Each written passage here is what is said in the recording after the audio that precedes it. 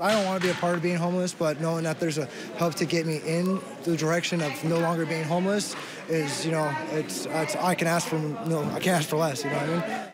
Just one of the many people today who came to an event called Project Homeless Connect that was held at the Loussac Library.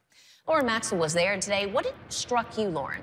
Well, Rebecca, what struck me is how many people were at that event. The Anchorage Coalition to End Homelessness was prepared to serve about 500, and it seemed like those numbers were pretty close. Now, the man you heard from a moment ago was happy to get some new snow pants and boots.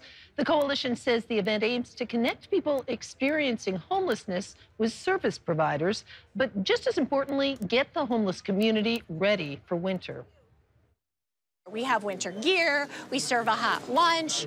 It is really focused on the people and what they need in the moment. Really an extension of outreach, but we like to do it all in one place because we get such great participation. Another purpose of the event was to get contact information for people so they can be notified when winter shelter beds open up. Lauren, does the city know when that will be? I was told that the City Health Department is still negotiating contracts for 400 hotel beds, as well as a provider to run that program. And the hope is to have the Assembly approve that at its next meeting and have those beds available by the end of October.